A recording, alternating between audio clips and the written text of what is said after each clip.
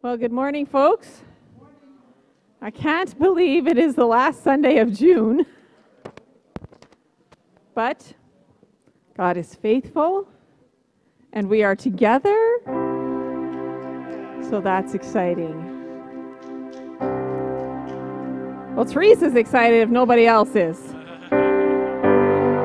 I'm glad that we are together this morning and we can lift our voices to the King and just extol him. That's an old word. That's a good word. To lift him up on high and to give him the honor and the glory and the praise that he is due. Amen. So Jesus, we give you this time this morning. Holy Spirit, thank you that you are here in our midst. Thank you that you never leave us or forsake us, but you walk with us day by day, hour by hour, moment by moment. God, through every step that we take, Lord, let us always acknowledge that you are there with us through every moment and every minute. So, Jesus, today, Spirit, Father God, we thank you, and we choose to give you the first fruits of our week, Lord, to set the tone, to set the atmosphere, to bring you praise and bring you glory. In Jesus' name, all the people said, Amen. Amen. Let's stand and worship the Lord together.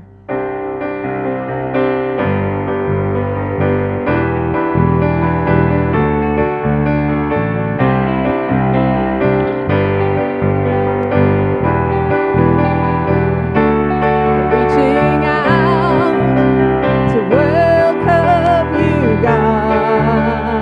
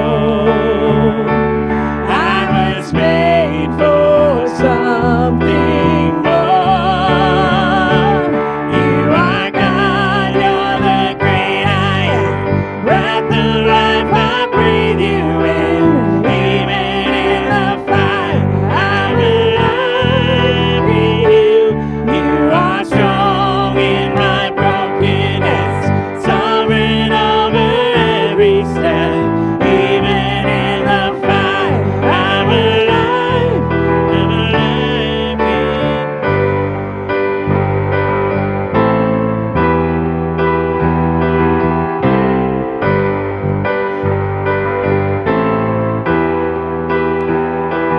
Through the dark, I hear your voice.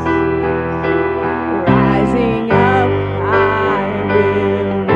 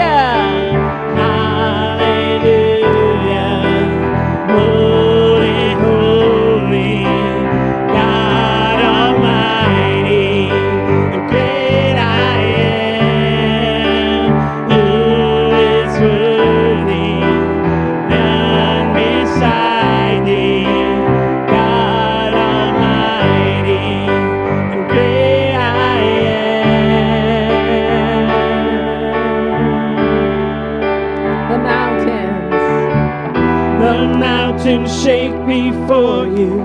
The demons run and flee at the mention of your name, King of majesty. There is no power in hell or any who can stand before the power and the presence of the great I am, the great I am, the great I am,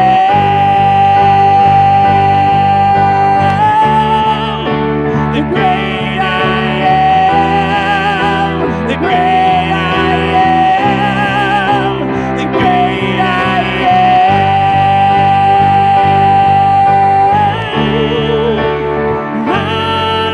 Hallelujah, holy, holy, God Almighty, the great I am, who is worthy, none beside thee, God Almighty, the great I am.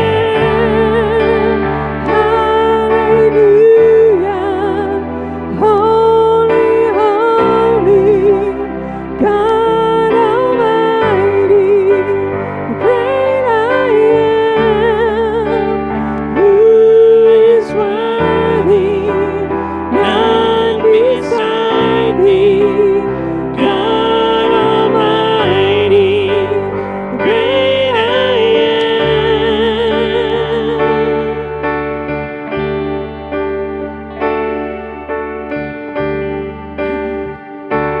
We're going to sing the mountains again because I think we need to remind ourselves that there is nothing, there is nothing that is before him. There's nothing that can stand. The mountains shake before you. The demons run and flee at the mention of your name, King of majesty. There is no power in hell or any who can stand before the power and the presence of the great I am, the great I am, the great I am,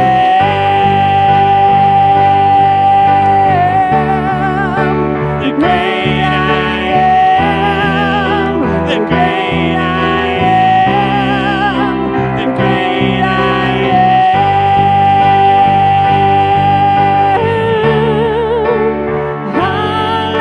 Hallelujah, holy, holy, God Almighty, the great I am, who is worthy, none beside thee, God Almighty, the great I am.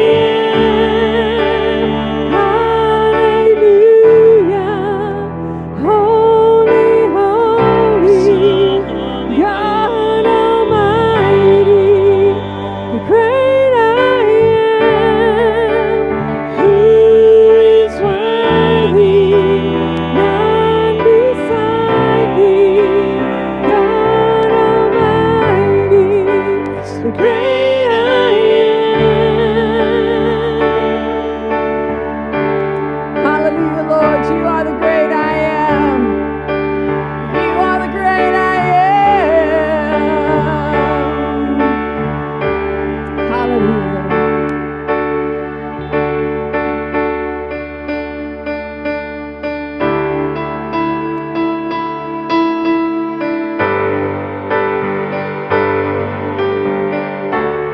All the earth and all the earth will shout your praise. Our hearts will cry, these bones will sing. Great are you, Lord. Sing that again. And all the earth will shout your praise. Our hearts will cry, these bones will sing. Great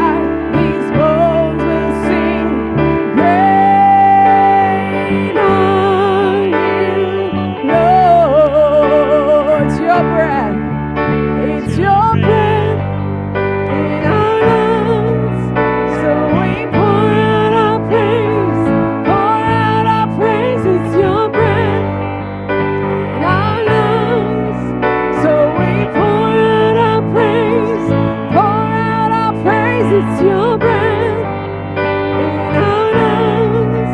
So we pour out our praise. Pour out our praise. It's your breath in our lungs. So we pour out our praise to you only. Are you, Lord?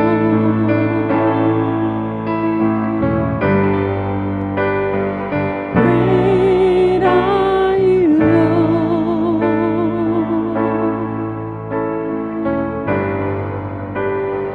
Great are you, Lord. Raise your voices, church. Great are you, Lord.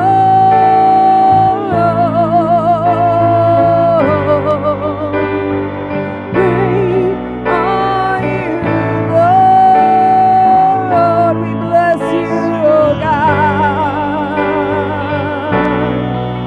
Sing a new song.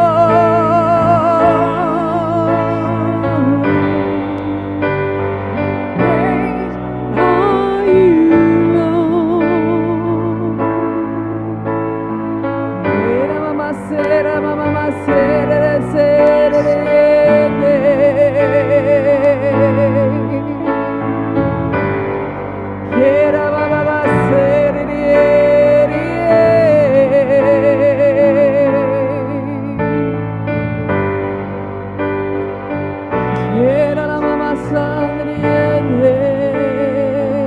We're going to tarry here for just a minute.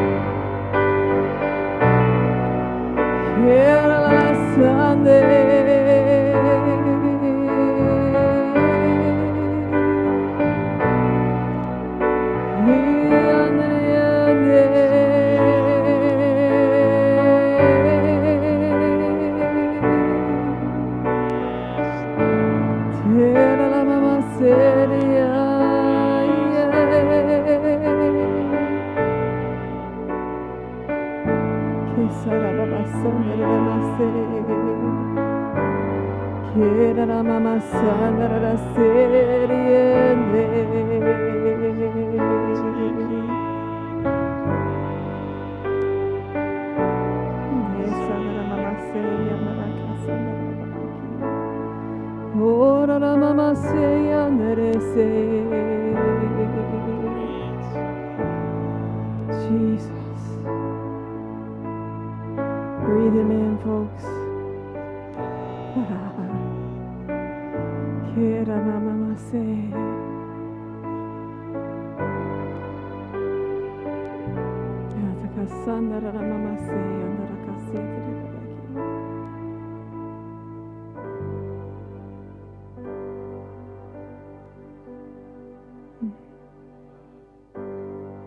Great is thy faithfulness, O God, my Father. There is no shadow of turning with thee. Thou changest not, thy compassions, they fail not.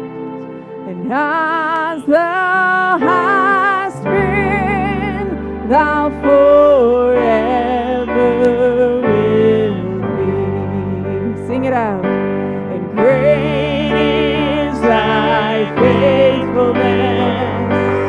Great is thy faithfulness.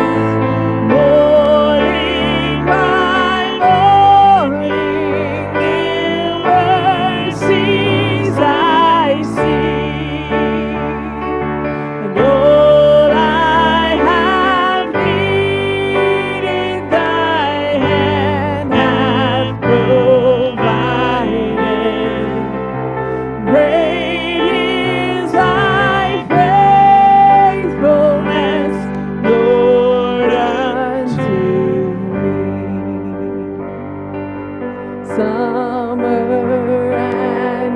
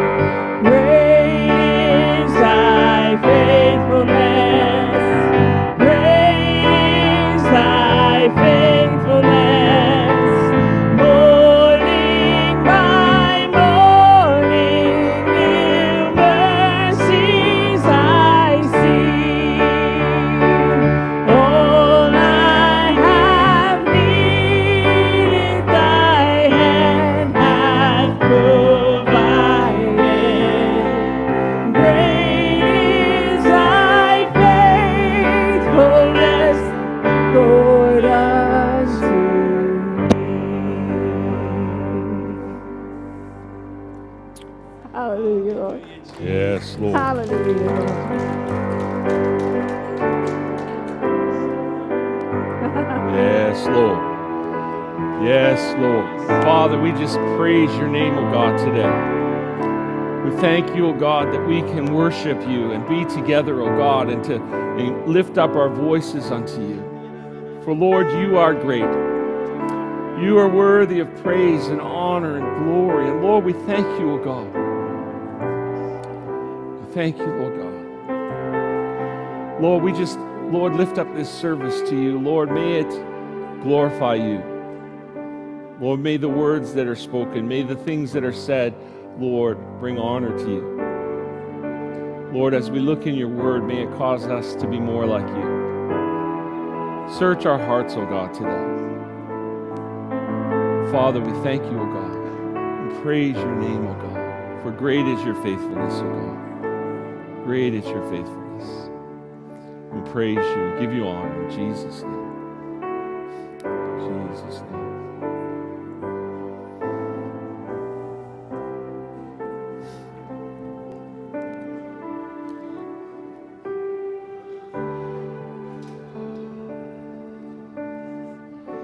Well, we all survived the storm of this week. Hopefully, you won't be spending too much time cleaning up, but I'm sure many of you have lots to clean up and deal with. And fortunately, the church was pretty much unscathed, other than a piece of soffit came off at the front of the building, and we managed to get that back. And so really, other than that, nothing happened to our building here, which was good. And considering the damage around town and around people's homes, we're very thankful. And I'm sure many of us will be working for the next little bit to try to finish cleaning up all the mess. But thankful for our hydro workers and all the people they were able to bring in to get hydro back on. And, you know, we're very thankful. We are. And if I saw nothing else, I saw people in our community caring for one another.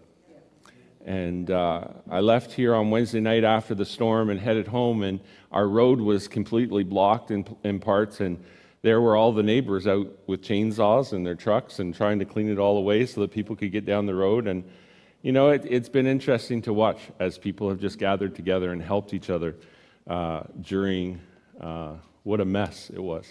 So. And I followed Teresa home. Yes, I did. I want to make sure she got home. Can you imagine, we were sitting in the building and it was pouring outside, and I'm thinking, how's Teresa going to get home? Like, she's on her scooter in this weather, and it calmed down and cleared up enough that she got home and didn't get too wet, and, you know, we're thankful.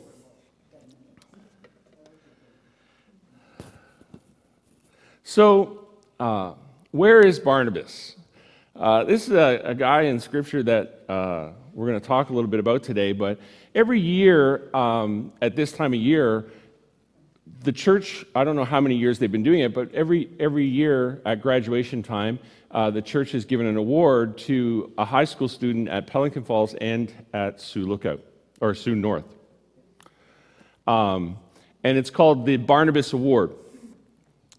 The background behind it is that New Life's desire to encourage individuals who take the time for new people in their midst.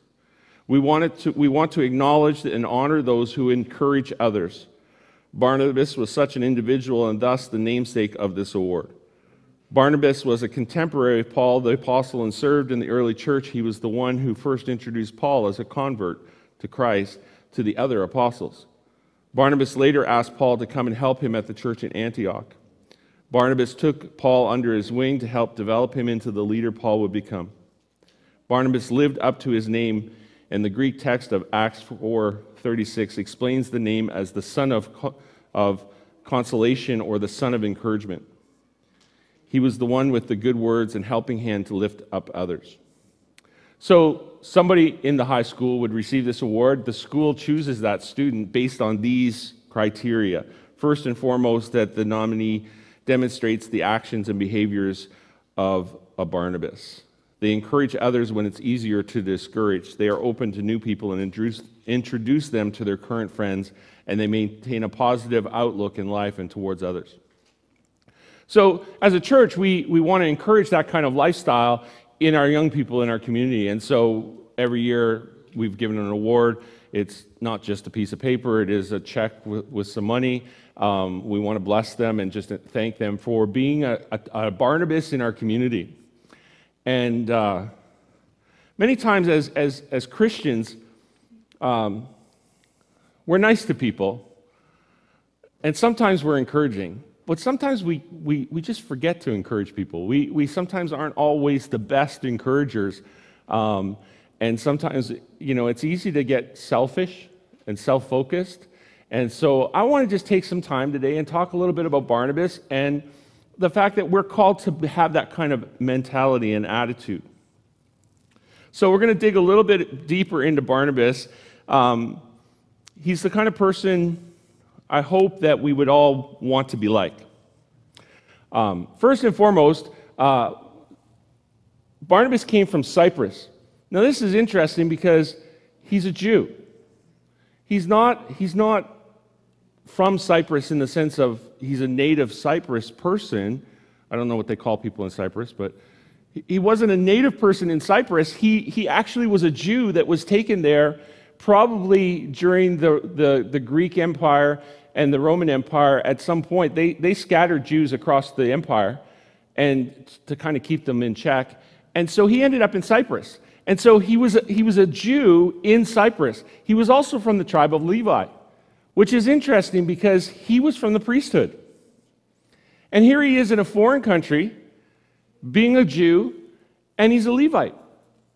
And the other thing is that his name wasn't Barnabas. His name was actually Joseph. The apostles called him Barnabas. And they called him this because of the way he was just such an encouragement to everyone else. That's what we find in Acts 3:6, right? Joseph, a Levite from Cyprus, who the apostle called Barnabas, which means the son of encouragement. He was such an encouragement to the apostles, they called him Barnabas.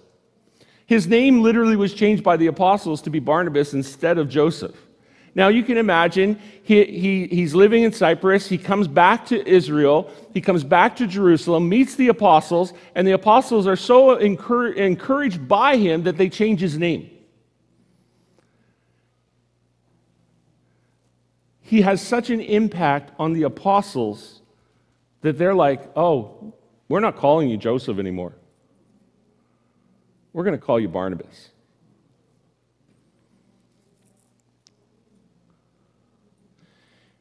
This is a man that was committed to the call, and he was committed to the body of Christ.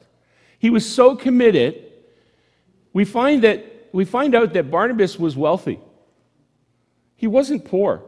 He wasn't this poor Jew. He wasn't somebody who, was living just by his means. He actually had land in Cyprus. He had land in Jerusalem. He sold his land. It says he sold a field and he owned and brought the money and put it at the apostles' feet to further the kingdom. This is the kind of man he was. He wasn't just, kind of committed. He was committed with everything he had. He was the kind of person who would, if God said, well, go and do this, he would go and do it. Didn't matter if it cost him everything. He was committed.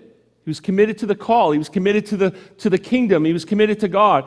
He was committed to the apostles, so much so that he blessed them every time he was with them.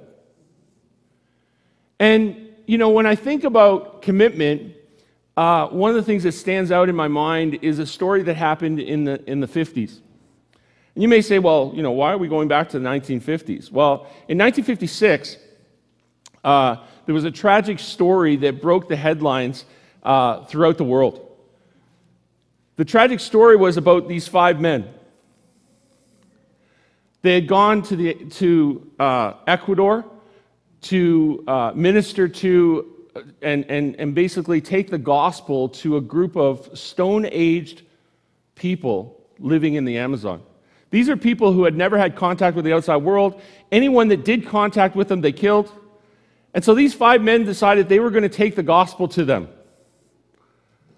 Well, what happened is all 5 of them were killed by these people. The people they were going to take the message of the gospel to, they killed them in the jungles of Ecuador.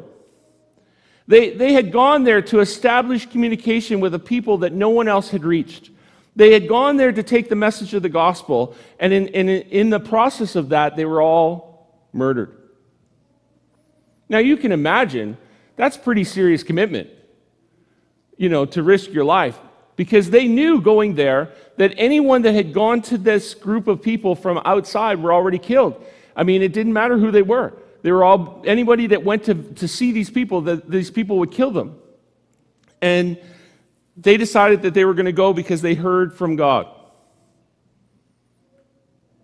They had a determination to take the gospel to some people who were without Christ.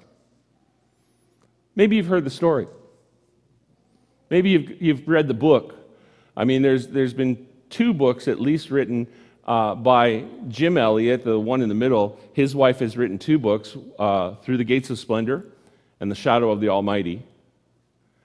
There was a movie made called End of the Spear, which is a movie of the life of these men and what happened.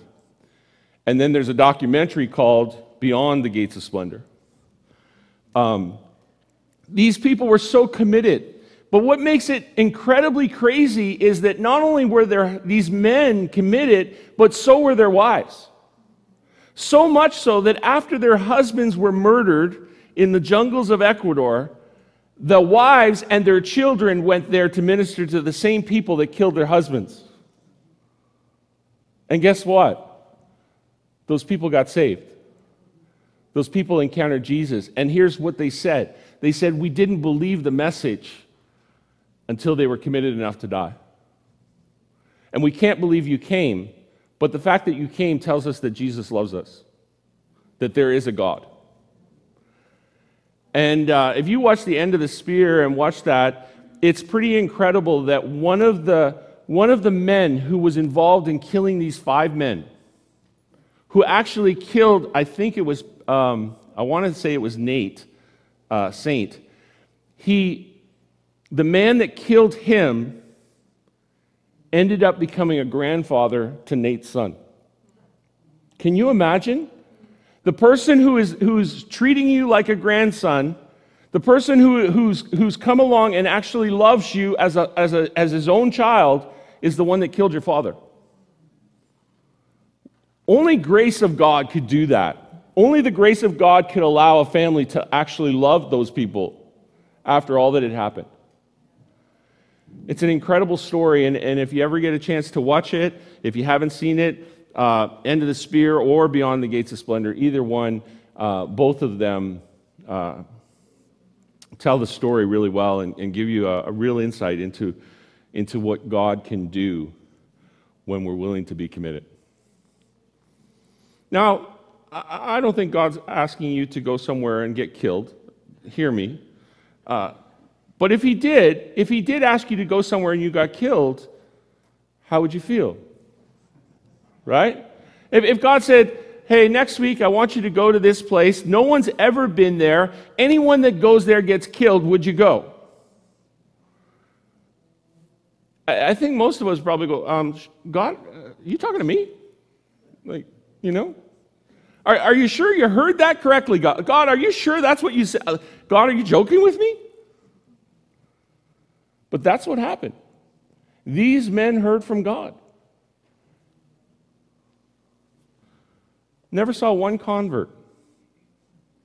Never saw one person come to the Lord, these 5 men. But their wives saw an entire village, an entire group of people, lives changed forever and serving Jesus today. Incredible story of commitment. This is the kind of commitment Barnabas had. He was committed. He left Cyprus and came back to Israel. He left, once he heard the gospel, got saved, he comes back and finds the apostles and says, what can I do? Completely committed. Maybe God's not asking you to sell your land and give your life over that way. Maybe, if he did, would you be willing to say yes? The question is, are we committed to Christ or not? The other thing that Barnabas was definitely was a man of compassion. I want you to think for a moment who Barnabas befriends. He doesn't befriend Peter.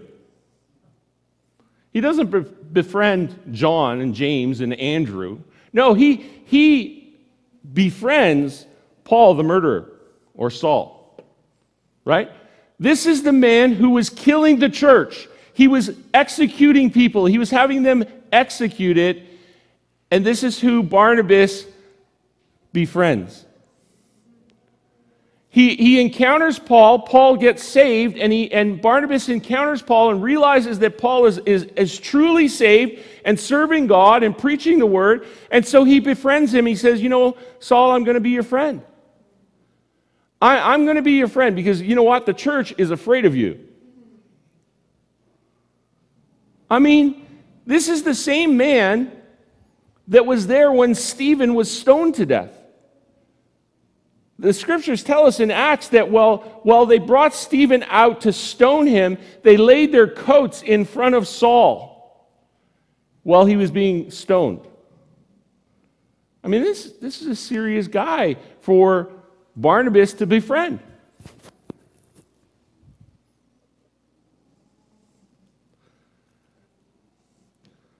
But Barnabas took him and brought him to the apostles. He told them how Saul on his journey had seen the Lord and that the Lord had spoken to him and how in Damascus he had preached fearlessly in the name of Jesus. Barnabas goes to the apostles and said, this guy is legit. He's the real deal. He really is saved. This is what happened to him. He's been preaching fearlessly, even though he could die now. Barnabas befriended him and then portrayed him in front of the apostles as the godly man that Saul was becoming. Right? He went out of his way. He risked his life just to even take him to the apostles because the apostles wanted nothing to do with the guy. Nobody in the church wanted anything to do with Saul. Right? Think about it. He's having people executed. He's got he's got search warrants to go and investigate churches and find people and have them killed. And all of a sudden he gets saved. Nobody's really believing it's true. Are you sure? Are you sure he's right? Maybe he's just spying out the land to figure out where the church is so he can execute some more. Barnabas believes the story and defends him to the apostles. You see, he had compassion. Something that all of us need. Compassion. What's 1 Peter say? It says, finally, all of you be like-minded, be sympathetic, love one another, be compassionate and humble. Are we compassionate with others? Do we show compassion? Now, I don't want you to answer this to me, but I would ask you to ask yourself this question. Have you ever had an encounter where you didn't show compassion? You actually was frustrated and complained. Right? It's easy, right? It's easy when somebody just annoys you that you don't show compassion. You just kind of go away. I'm sure that's never happened to any of you. I'm sure that you've probably never had those moments where you weren't compassionate, but I know I have. I mean, hey, there's been moments where compassion does not easily come because you're so frustrated with the situation.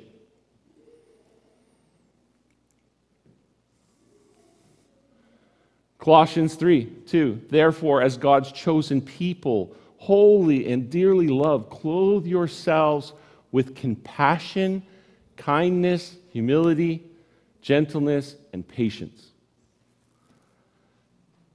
How many have struggled with patience in the last 18 months?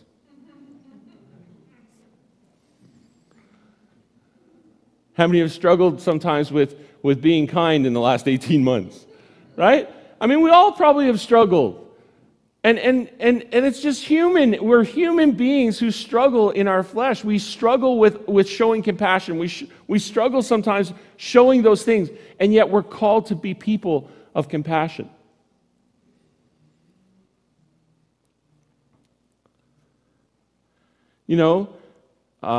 This week, there was a bunch of things that happened, right? We had this storm, and everything was messed up in town. And,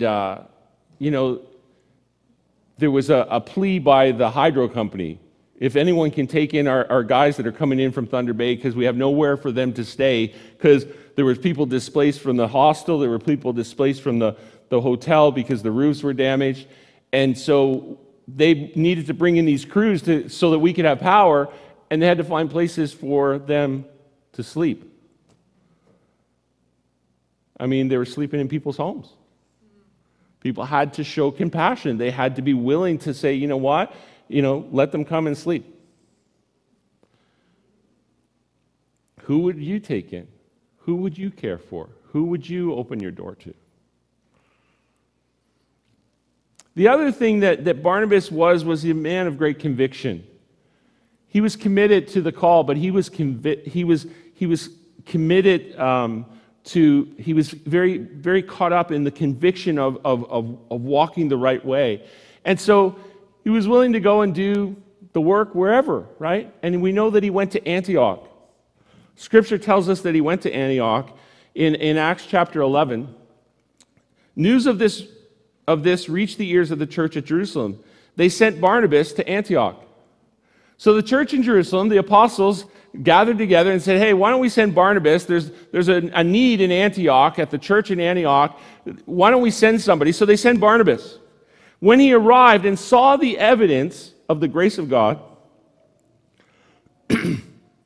he was glad and encouraged them all to remain true to the Lord with all of their heart. He was a good man full of the Holy Spirit.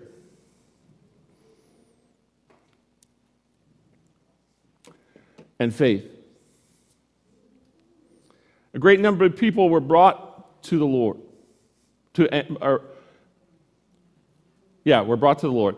Then Barnabas went to Tarsus to look for Saul. Now this is interesting. Barnabas knew that Saul was a good preacher. He knew that Saul could help him in Antioch. So what's he go? He goes to Tarsus and gets Saul and pleads with him. And when he found him, he brought him to Antioch. So for a whole year, Barnabas and Saul met with the church, taught great numbers of people, and the disciples were called Christians first at Antioch. So the term Christian, the first time it was used was here in Antioch with Barnabas and Paul, or Saul.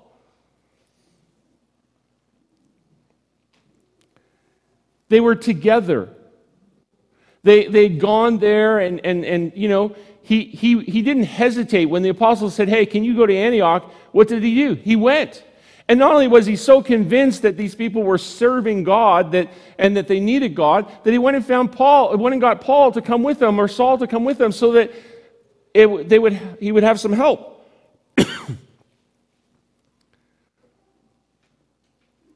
Pastor Steve, can you give me a glass of water? My throat's a little dry this morning. You see, one of the things that is interesting is that Barnabas was not, he was not a lone gun. He wasn't this, he wasn't somebody who just thought, well, I don't need anybody, I don't need any help, I don't need to do this by myself. We live in a world, especially here in thank you, Pastor Steve. Here in the north, we tend to be somewhat independent.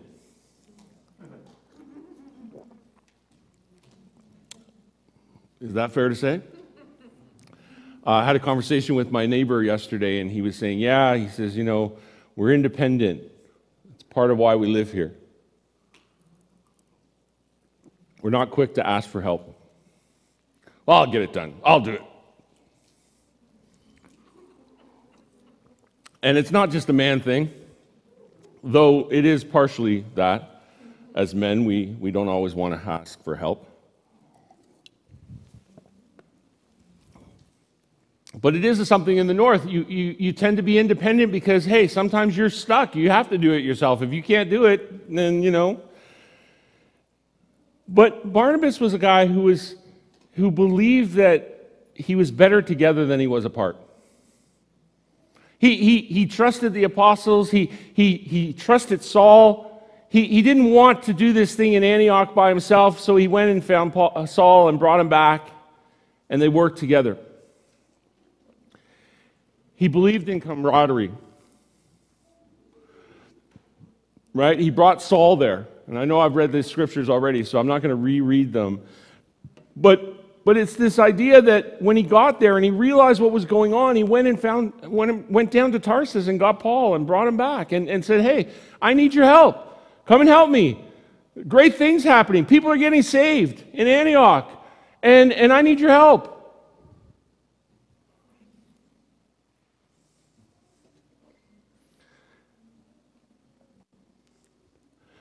When Barnabas and Saul had finished their mission, they returned from Jerusalem, taking with them John, also called Mark. Now, you'll remember John Mark.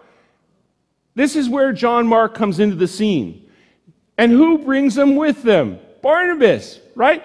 Barnabas and Saul collect John Mark and bring them with him back to Jerusalem.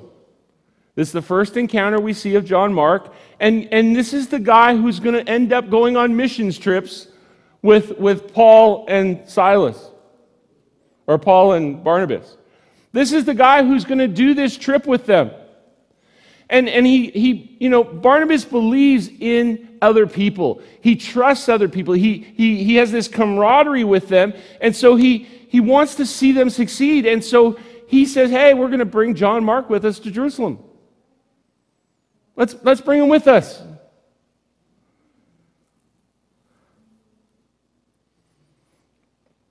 In the very next chapter, in chapter 13, it says, when they were worshiping the Lord and fasting, the Holy Spirit set apart for them Barnabas and Saul for the work to which they had been called.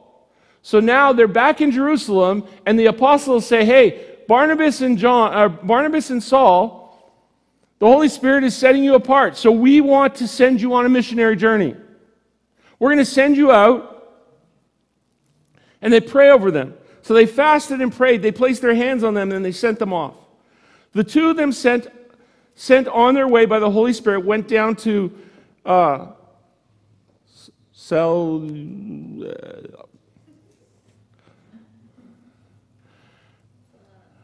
thank you. I don't know. It was a place near Cyprus. And they went there and sailed to Cyprus. When they arrived at Salamis, they proclaimed the word of God in the Jewish synagogue, and John was with them as their helper. So John Mark goes with them. Barnabas and Saul, the apostles, they pray over them, they send them out, and what do? They take John Mark with them. Sometime later, Paul said to Barnabas, let's go back and visit the brothers in all the towns we've preached the word of the Lord and see how they're doing. Barnabas wanted to take John Mark, or John, also called Mark, with them.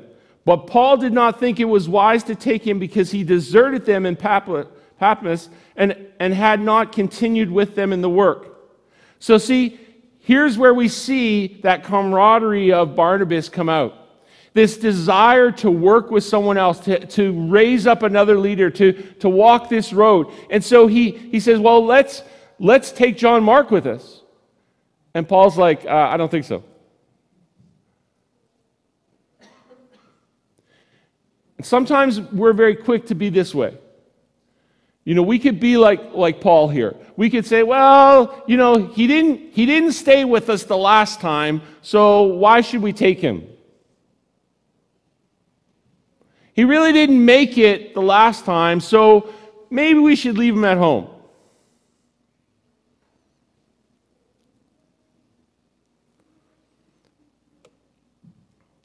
Paul did not think it was wise to take him because he had deserted them. And this is the first time we see Barnabas and this attitude of camaraderie come to the surface in a major way, because he has a disagreement with Paul. It says that they had a sharp disagreement and they parted company.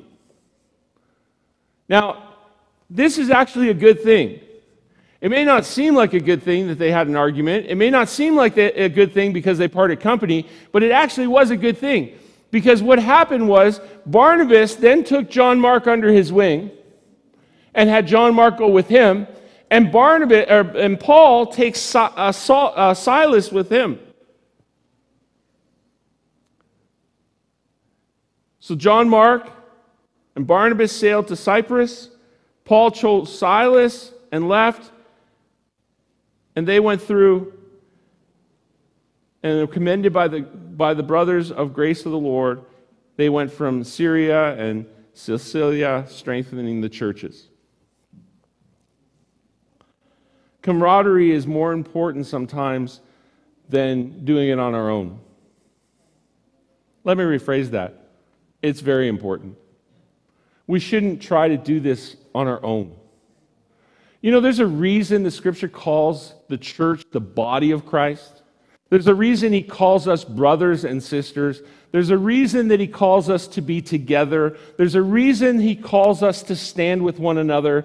There's a reason he spreads the gifts of the Spirit throughout the body so that we could all minister to one another and use the gifts to bless one another. There's a reason God's done that. He doesn't want us to stand alone. You know, when I came here, you know, part of this church was about the fact that you're better together. We are. We are better together. Any day of the week, we're better together than apart. And I've been blessed. I've been blessed over the years to work with people who just have been incredible people to work with and work for.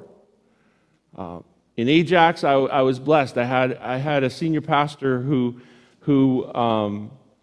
was my pastor for 20 years, Pastor Dave Imler. He was my pastor for 20 years. And, you know, I ended up the last 10 years of being there, working with him on staff and being a part of that church and being connected with men and women who were serving the Lord and wanted to see the church grow. And there was camaraderie with those people. And we had a great time during those years.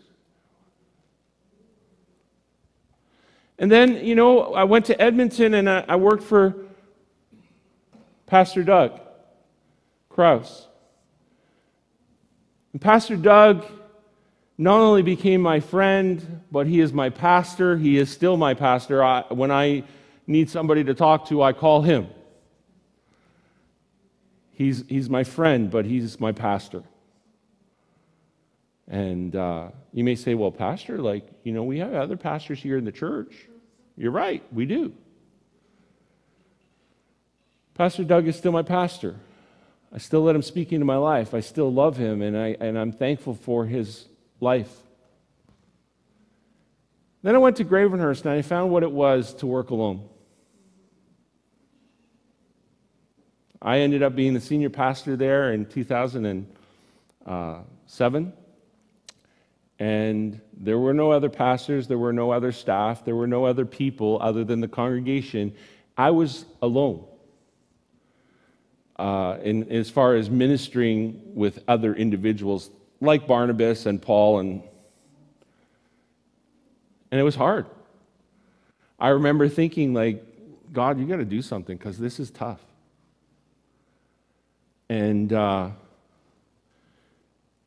blessed me with a friend.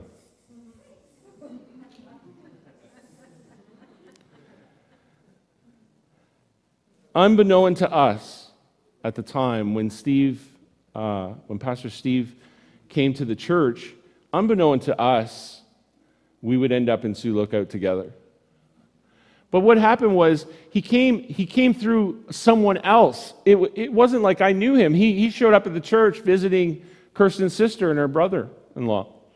And he came to visit them. They were friends in Winnipeg, and so they came to visit for a couple summers. They came for a few weeks, and I met him, and you know, we had good talks, and I liked Steve, and it was kind of like, yeah, he's a nice guy.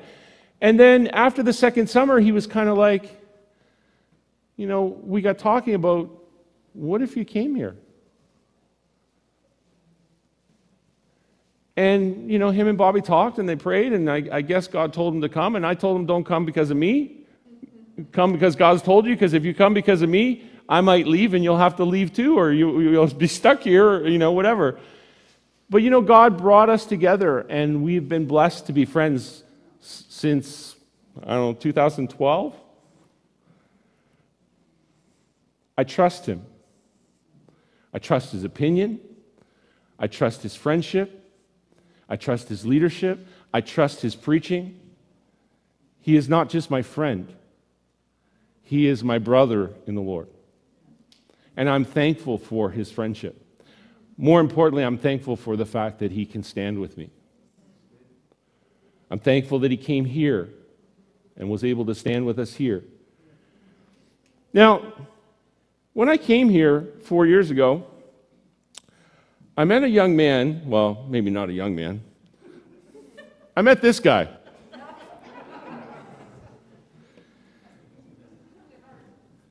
He's young. Yeah, he's young at heart. When I met Pastor Bob, I wasn't really sure. I'll be honest, I really wasn't sure. Because him and I, the first little while I was here, I wasn't even sure he wanted me here. I wasn't even sure he liked me. And for the first probably 3 months, he asked me every day, are you going to fire me? And I was like, why would you think I'm going to fire you? But in the last 4 years,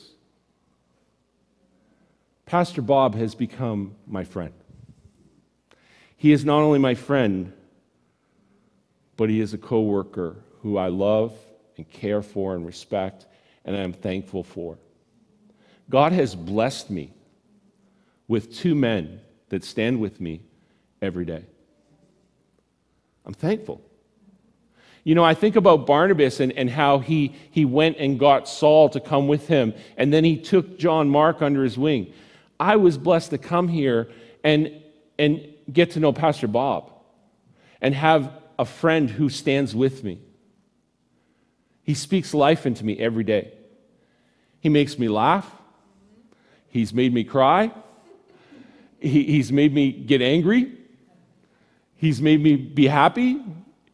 He is my friend. And I'm thankful because, you know what? I don't know many people who understand the Word of God like Pastor Bob. He loves the Word. He loves Jesus. He is a blessing to me, and I'm thankful. And he's been a blessing to this church for 20 some odd years, 27 years, I think it is now. He's been here a long time, and guess what? He's been a blessing to this family, and he's stood with this family. And I'm thankful to be able to call him my friend. I'm thankful to call him my friend. Going into a church and there's staff there, sometimes it's not always easy. I know pastors who have gone into churches where the staff don't want them there, and it's been a nightmare. But Pastor Bob from day one has cared for me.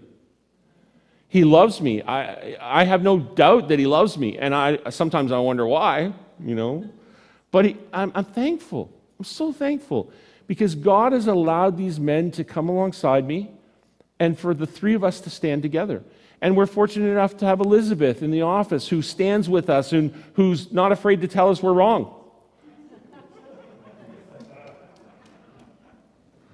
She does it gracefully and graciously. I mean, she's never come out and said, you're a jerk. True. There's a camaraderie in our staff. There's this camaraderie. We're standing together. Kevin came on board this last year, and just the blessing that he is to our family. We're thankful. But the question is for us as individuals, do we put people around us who will stand with us? Are we actually finding people who will actually tell us when we're wrong, but also stand with us when we're right and encourage us to walk right and to do the right thing?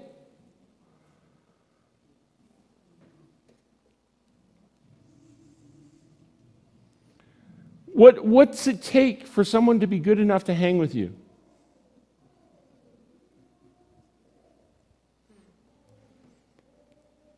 What makes the choice that person is okay, they can hang with you or not?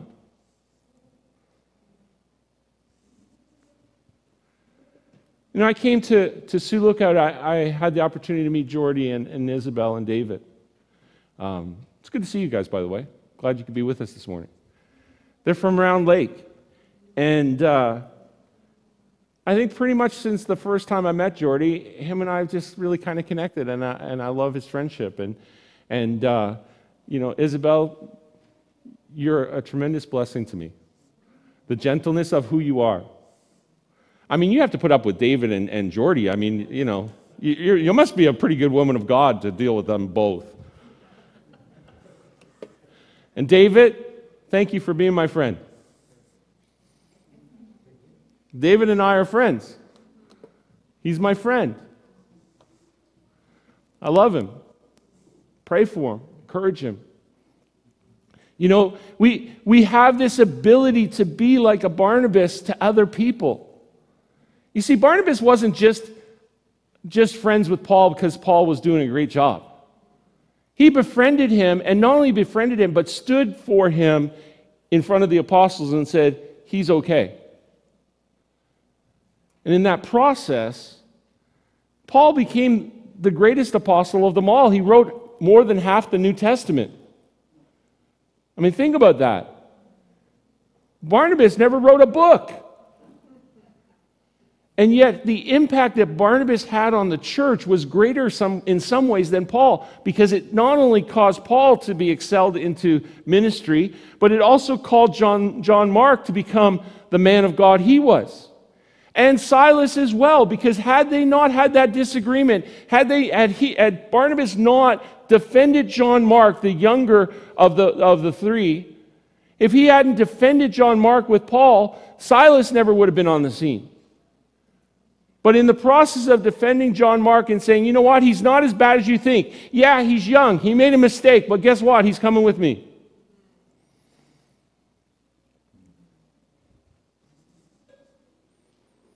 Church, we need to have this kind of characters that Barnabas has had. Are we going to be committed to the call? Are we going to be committed to what God's called us to do? Are we going to be, have compassion on others? Are we going to be, have the conviction to actually do what God says? Or are we just going to go, well, I don't know, God? And more importantly, are we going to take somebody with us? Are we going to walk that journey together? Because honestly, I'm thankful for Pastor Steve and Pastor Bob and Elizabeth and Kevin and our board. But folks, we need people with us. We cannot walk this road or this journey of Christ without someone. And I've heard people say, oh, I don't need to go to church to be a Christian. You don't. You're right. You don't need to go to church to be a Christian. But you know what? You're better to be a Christian when you go to church. And I'll tell you why. Because you have that camaraderie with someone else who can walk that road with you. Why walk the road alone? Why would anyone think that it's okay to walk the road alone when we're called to be a body and we're called to be together?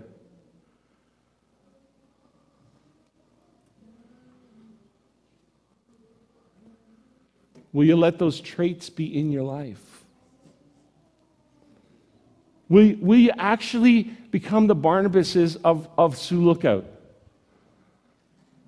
It doesn't mean you have to preach really well. Doesn't mean you have to preach at all. Doesn't mean you have to, do this or do that. It's talking about being that person who will stand with someone else, who will defend them, who will walk with them, who will help them. Now listen, that doesn't mean that Barnabas went around defending people who were wrong. Because that's another thing. Was John Mark wrong when he left? Probably. We don't know why he left. We don't even know if Paul knows why. All we know is that Barnabas said, you know what, Paul, let's not be so hard. He was young. Let's not be so harsh. Let's not go down that road. But are we going to be people who are committed and compassionate and have the conviction to do what God says and to walk together? Are we willing to actually stand together outside of the four walls of the building?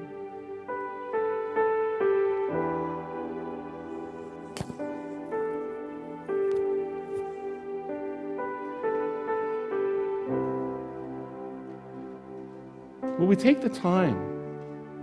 Will we take the time to actually care for one another, that we'll walk that road together?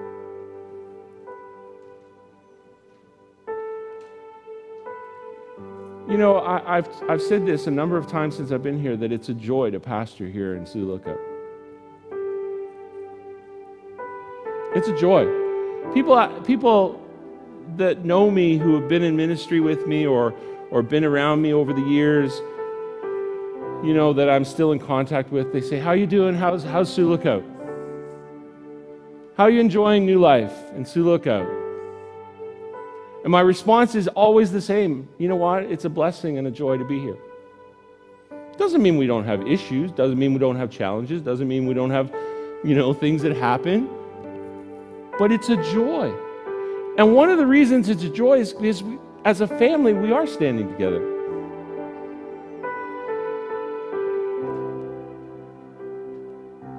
You know, we're standing together. We're walking this road together. It hasn't been fun this last 18 months, but hopefully we're coming out of it.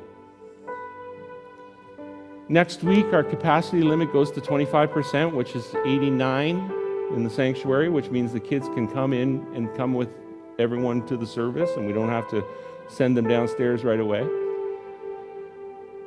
And hopefully in a few more weeks, 3 or 4 more weeks, we'll be past that 25%, and hopefully in a few more weeks, some of those other restrictions will get lifted and we'll get back to somewhat of normal. But you know what? I was excited this morning, because we reached capacity. We're full. This is all we could have. But next week, we can have more. Next week, that limit has been raised as of Wednesday. Continue to pray for our leaders. Continue to pray that, you know, I'm sure when this is all over, some of them are going to want to take a few weeks holidays and get some rest. Understand, over the next month, your pastors are all kind of going to be here, but kind of on holidays. Pastor Bob is taking the month of July for holidays, but he will be here on Sundays. He's still going to do children's ministry Sunday mornings. On the 11th of June, Pastor Steve and I won't be here. July. Yeah, not June. July 11th. But Pastor Jason Small, the director of church plants, he was also the northern director for some time. He'll be here that Sunday morning to minister. And pray that over this next month that your pastors get rest.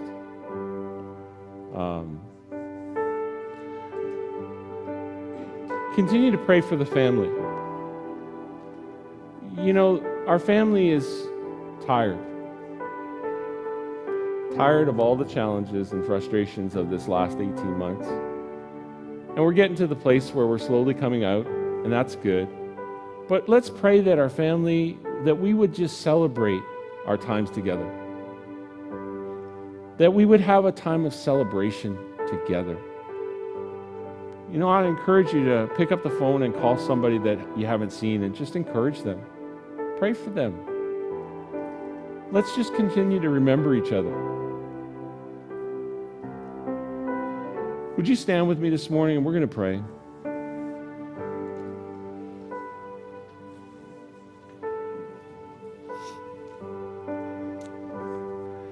Heavenly Father, I thank you.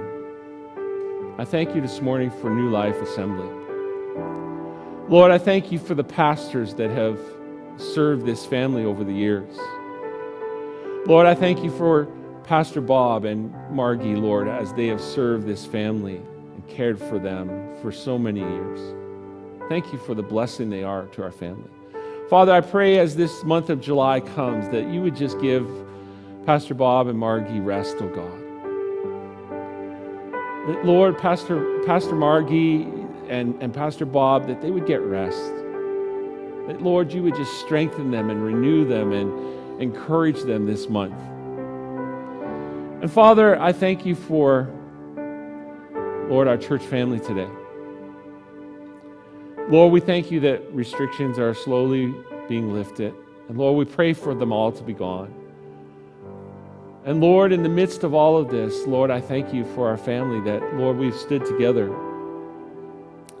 I pray, Lord, that we would be people like Barnabas, men and women of encouragement, men and women that would speak life into others, that would stand with others and hold them up, and Lord, just encourage them to walk godly lives. Father, I pray more so that, Lord, as we grow together, that you would just continue to pour your love into us as a family. That, Lord, we would be the body of Christ that you've called us to be, that we would be the Barnabases of this community, that, Lord, that they would sense the love and compassion and care, that we would be people that speak encouragement. May we walk together. May we have that camaraderie together, Lord, that would encourage one another to stand. And Father, we thank you today. We thank you for all that you're doing in our lives. And Lord, we pray that you would just continue to speak life into us. Lord, as we listen to your Spirit, we walk in your Spirit. We thank you today. And Lord, we ask your blessing upon each and every home that is represented in this place today. Lord, every home that's represented by the family of New Life, will pour out a blessing on those homes. That your Spirit would be poured out, that we would see lives changed and encounter more of you. Lord, we thank you and we give you honor in Jesus' name. Amen. Amen. Encourage you this week. Be a Barnabas to someone. Be a Barnabas to someone. God bless you. Have a great week.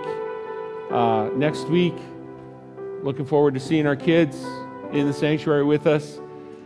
God bless. Have a great week.